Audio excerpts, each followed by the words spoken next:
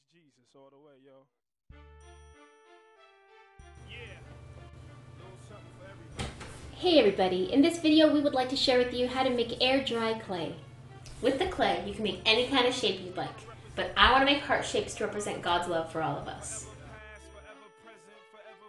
Adult supervision is needed for this craft.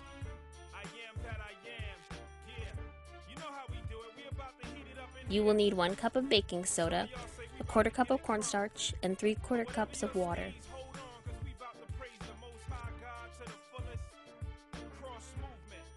Add your baking soda in and then your cornstarch.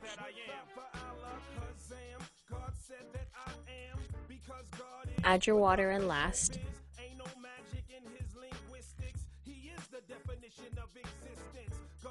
Stir until smooth. It would be good to stir slowly at first so it doesn't splash.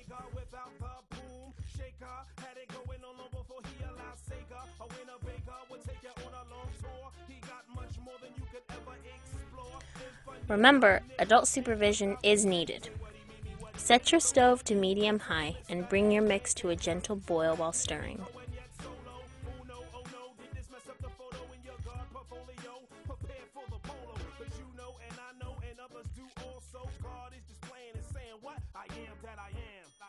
Once you get to a gentle boil, turn your heat down to medium.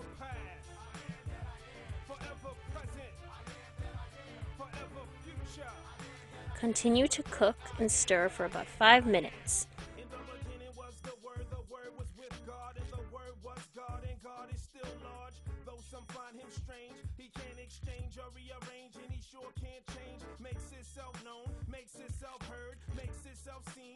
Turn off stove when your clay is thick and pour into your bowl.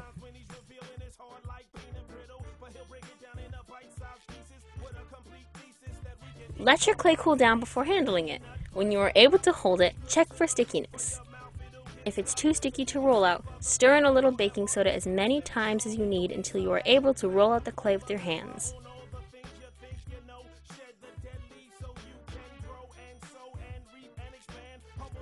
Roll out your dough and cut out any kind of shapes you'd like.